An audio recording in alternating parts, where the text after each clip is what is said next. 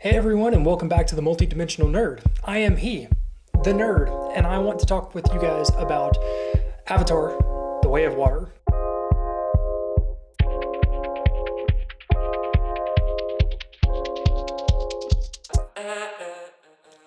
This film is very near and dear to my heart. It is sort of a restorative hope in the film world for me after seeing some of the crap that's come out of Hollywood recently, and there have actually been a few of those. I've been pleasantly surprised with a lot of the movies that have been coming out recently, but also for someone that was really just mystified by the first movie, and the first movie goes down on my list of things as one of my favorite movies of all time. I've probably watched that movie more over the last few years, going back to it again and again for various different reasons, that whenever the time came for the second one to come out, I could not wait. And I've now seen it 3 times in theaters. I've seen it in good old 3D, real D 3D. I've seen it in 2D, and I have seen it in Dolby 3D, which if you're going to go see this movie, you need to go see it in the Dolby 3D. I know that it's actually formatted for IMAX. That might not mean anything to those of you that aren't film nerds like I am, but let me break that down for you. So IMAX has a certain aspect ratio, a certain way that it's supposed to work with the lenses and all this stuff. I'll save you all of that and just tell you that the way that IMAX is formatted is for a certain size screen, and Dolby is just slightly smaller than that. However, Dolby has 2 things over IMAX that IMAX just doesn't provide you. The first one is deeper color contrast, which means you get more rich depth in your picture. And at the end of the day, we're going to the cinema. The idea is that we get to go and see really pretty moving pictures that help tell a story. That's only 40% of our viewing experience, though. The other aspect of this is the sound. IMAX only provides you with 12 channels of sound. This is still over what you have with your surround sound and your 7.1 and all of that stuff. The Dolby cinemas are equipped with Dolby Atmos. Dolby Atmos is the revolutionary sound stuff that allows you to hear things like how the waves sort of crash over the entire theater. You can program Dolby Atmos to where through each of the 64 channels, the sound can be pinpointed in a 3D mapped space virtually to make sure that you hear exactly what you're supposed to hear when you're supposed to hear it, regardless of where you're sitting at in the theater. That's really special, as well as the fact that Dolby has the interactive seating, so sometimes you'll be able to feel the reverberation from gunfire in the seating itself. It has really comfortable reclining seats, as well as just it captures the old school sense of what it might have meant to go to the cinema before we became attuned to it, before we became numb to the majesty of what the cinema is. And James Cameron even talks about how going to the cinema is not about the big screen, as cool as that is. Going to the cinema, especially now today, whenever you have 85-inch TV screens and projectors that you can project on your wall at home, no, it's not about the size of the screen. In many ways, it's more about the commitment to sit down and immerse yourself without distraction in an experience. And it's an experience that I think that The Way of Water really gives us in a new light. So I want to talk about it, and I'm going to give you the good old good, bad, and ugly. So the first thing I want to talk about when it comes to the good are the performances. You cannot beat the performances. Let me get this out of the way now before I get into anything else, because the messages are great, the storylines are great, and I want to talk about all of those things. But at the end of the day, the reason why we come back to franchises especially is because we love the world and we love the characters. The storylines change, the drives, the motivations, all of these things, they shift and they flow just like our lives do. We encounter different parts of our lives, and so we're going to encounter different parts of these stories. But the reason why we come back is because we're invested in the characters, and those characters are brought to life by actors. And so I want to highlight a few of them. The first one is Bailey Bass. Bailey Bass plays Tsireya, who is the chief of the Water People's daughter. Okay, she is the daughter of the Water Chief tribe. And I'm going to talk about the chief in a second, but Tsireya plays a pivotal role with our newest characters to this. She is a new character along with them, but she plays a pivotal role as the guide for these people that are leaving the Omaticaya clan and coming to the Metkayina clan.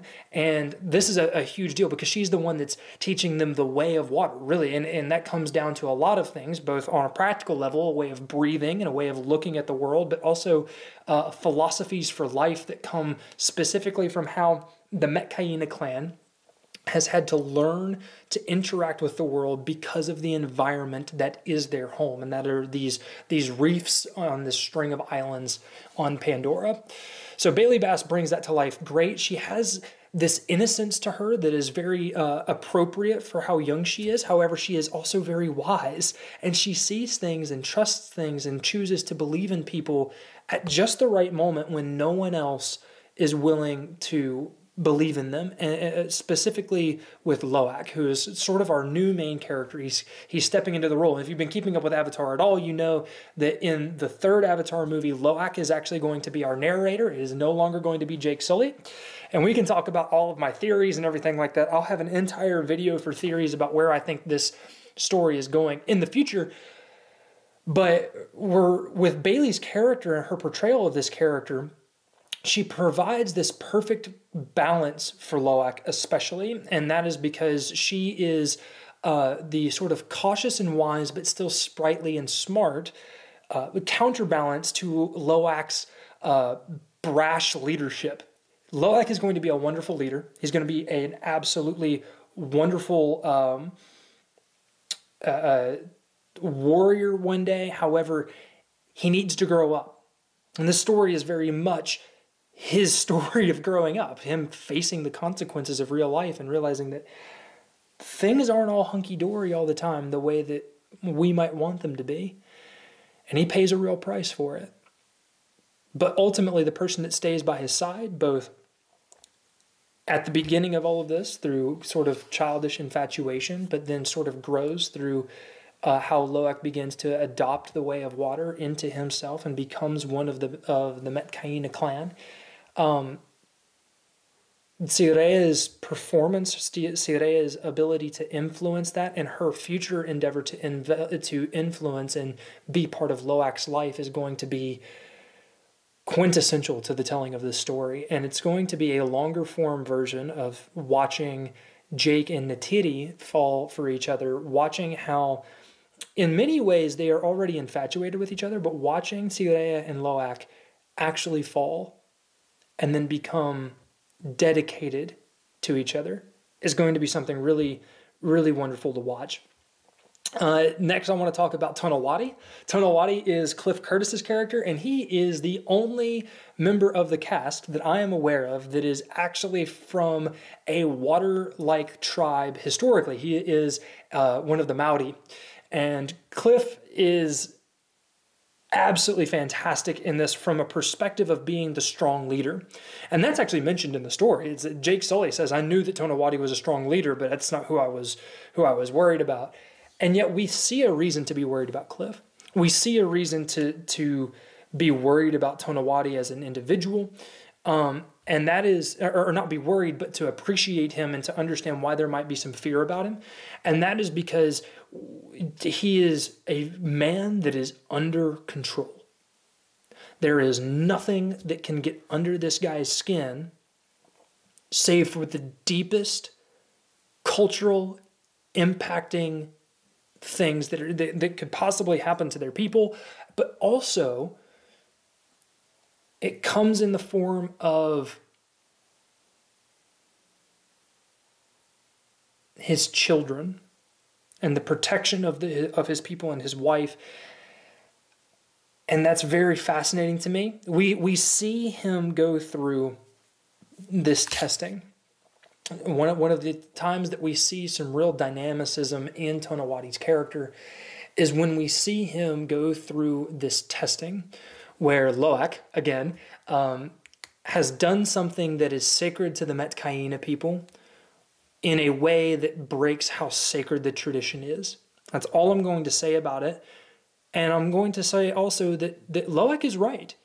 But for the sake of tradition, Tonowati is trying to teach this outsider who is not his child, who is been having conflicts with his own children in this way, while also obviously being infatuated with his daughter, has to try and get a point across to Loak. And there's this fantastic scene where Loak comes in, and after having committed something, and Tonawati figures it out, and he's trying to tell him why what he did was wrong. Tonawati is trying to teach this boy why what he did was wrong. Not just that it was wrong. He is not trying to pull one of those things, well, it's because I said so. He's trying to say, this is the reason why. This is the sacred thing that you have infringed upon. And so Loak's not getting it, and so he tells Loak to sit down. He's very calm. You can tell he's getting agitated, and it's very interesting how they do this in the animation and in the motion capture. But you can tell he's getting agitated, and he tells him to sit down. So Loak and Loak complies, and Loak and Tonawati both sit down. But then the other kids that are present, the other kids that are sort of witnessing this, they don't sit down. And for that moment, Tonawati snaps and he yells at them and he tells them to sit down. And then with a simple measure, he goes, and he regains his calm. He loses it for a fraction of a moment, and then he just dispels his frustration with a breath, and he pulls himself back into it. And it makes me wonder about how many fathers might watch this and might think, I wonder if I took that approach instead. There's a time for frustration, there's a time for anger, but it's what we do with it that matters. And I think that Tonawati is a really cool character for that. So thank you, Cliff Curtis, for providing that fantastic performance.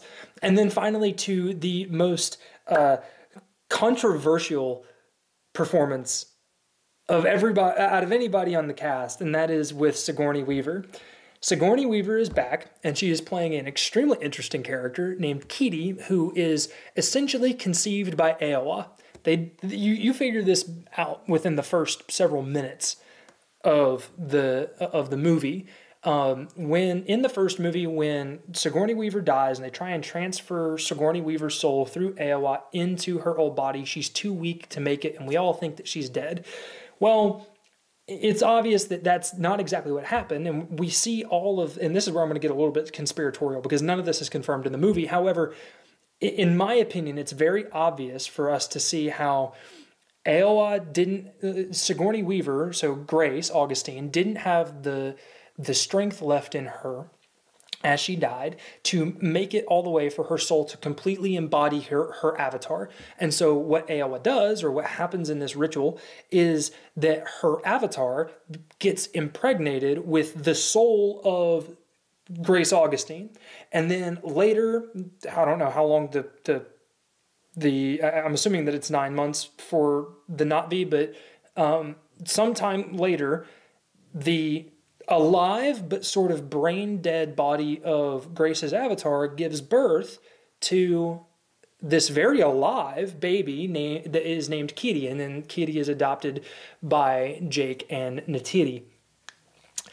Sigourney Weaver in this movie has to come back and play a 13, 14-year-old version of herself. Okay, this is a woman who is, I believe, in her 7th year. Let me look this up real fast. I think that she is in her 7th year of life, or 70th year of life, and it's fascinating to me. Yeah, she's 73. Yeah, she's 73 years old, and is able to channel this very childlike energy. And some people are like, oh, I'm not buying it. Oh, she seems always too old. Well, it's also justifiable by the character because Keaty is more attuned with Iowa than just about anybody else. But she sells it enough to where it's almost unheard of to believe that that is somebody who is as old as she is, acting alongside these other kids and being that young and that